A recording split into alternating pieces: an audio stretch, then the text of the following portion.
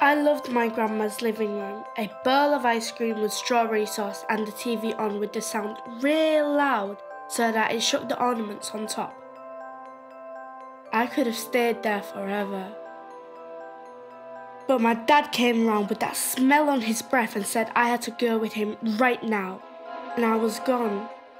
Into the street, away in a car, onto a bus to meet his new girlfriend, he said, who was better than Mum, who wouldn't just leave like she had.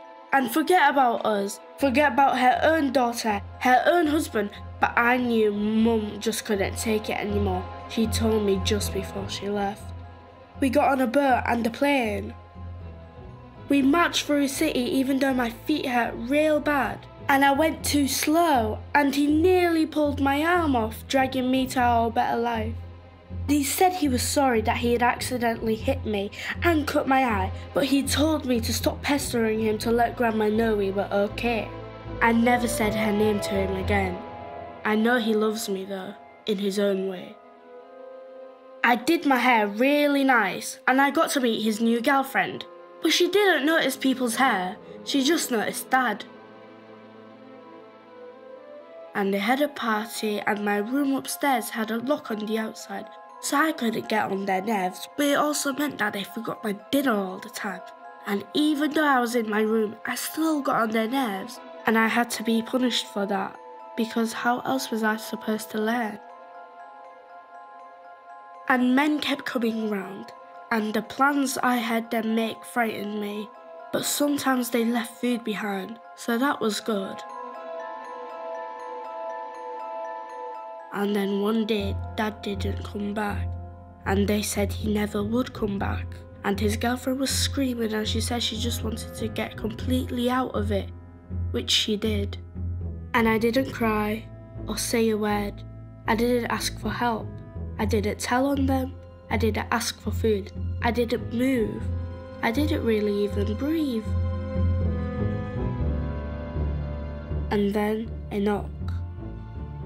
A woman picked me up. Her radio was loud and the house got smaller as I was taken away. The street, the dogs barking, the inside of her car, her air freshener, the seatbelt digging in my neck.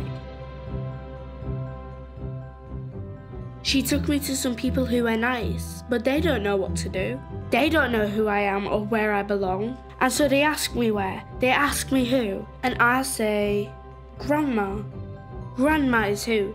Grandma is where? But her living room is far, far, far from here. But the people didn't just give up. They picked up the phone and they made a call to someone who could help. And together they started to work. They worked to find my grandma. They emailed, they sent texts. They got in touch with people where she lived to make sure that what I remembered about her was true. That she was good and wanted to eat ice cream with me. That she knew how much a kid needs food. And once they had found that out, they had documents and legal forms, permissions, and things to write, read and sign that were harder to do than crossing any sea, worse than any city that I've ever made it through.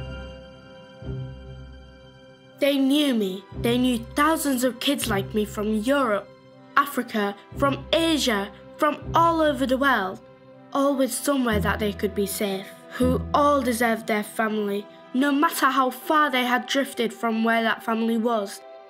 They'd been doing this since World War II, children and families across borders. And then, my grandma, we had the biggest squeeze, the biggest kiss, and I was back. We wrote to them, we said thanks, and we turned the TV on, and had a massive bowl of ice cream with extra strawberry sauce. I was safe. I was a kid again. They had got me home.